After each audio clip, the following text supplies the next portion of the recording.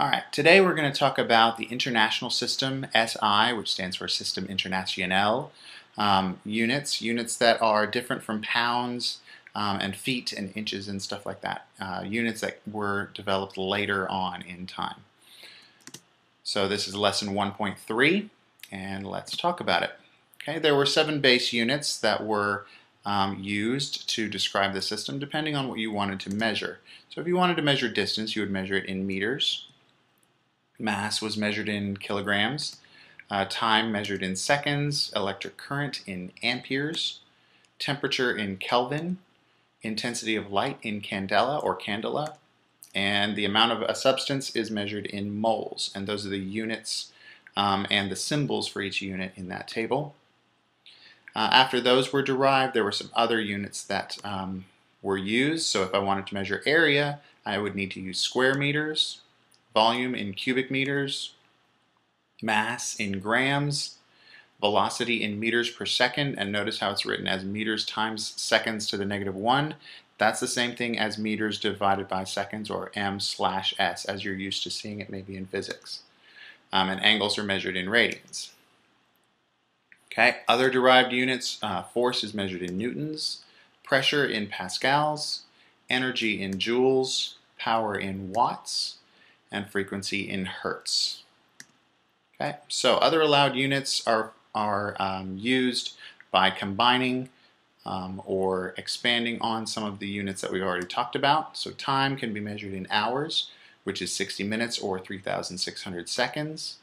Mass can be measured in tons. Each ton is 1,000 kilograms. Capacity can be measured in liters, and each liter is 0.001 cubic meter. Area can be measured in hectares, which is 10,000 square meters. And angles can also be measured in degrees, which is what I think you're used to. Other allowed units, temperature can be measured in Celsius, and you can get that by taking your Kelvin and subtracting 273.15. Pressure can be measured in millibars. Each millibar is the same as 100 pascals or pascals.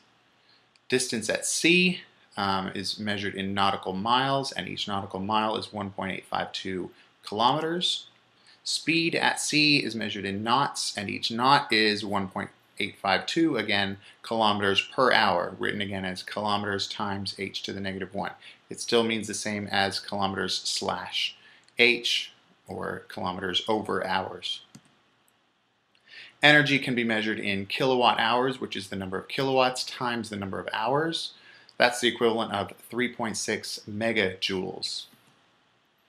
Okay, then we've seen some of these, but it's worth going over. There are prefixes that mean that I'm talking about small amounts of something. If I don't want to have a whole bunch of zeros after the decimal, and then my digits showing up later on. I can use nano for nanometers, nanoseconds. That's 1/1 billionth of a unit. So a nanosecond is 1/1 billionth of a second. Micro is 10 to the -6, so a microsecond would be 1/1 millionth of a second. Milli would be 1/1000th. Centi would be 1/100th. You wouldn't really talk about a centisecond. You might talk about a centimeter, which is 1/100th of a meter. And deci for decimeter would be 10 to the -1, or 1/10th of a meter. Then on the flip side, we have some large prefixes that stand for large amounts of something. So a decameter would be 10 meters. A hectometer would be 100 meters. A kilometer or a kilometer would be 1,000 meters. A mega, well, we wouldn't really talk about megameters, that's just too far. So we might talk about megabytes, which is roughly 1 million bytes.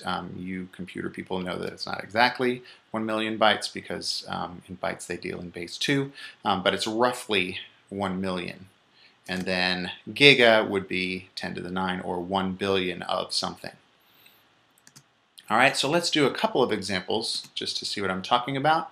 If I wanted to convert 21.45 kilograms to grams, well, I know that a kilogram is 1,000 grams, so I set that equation up, and as long as I multiply both sides by the same thing, then it's still equal. So I'm going to multiply both sides by 21.45.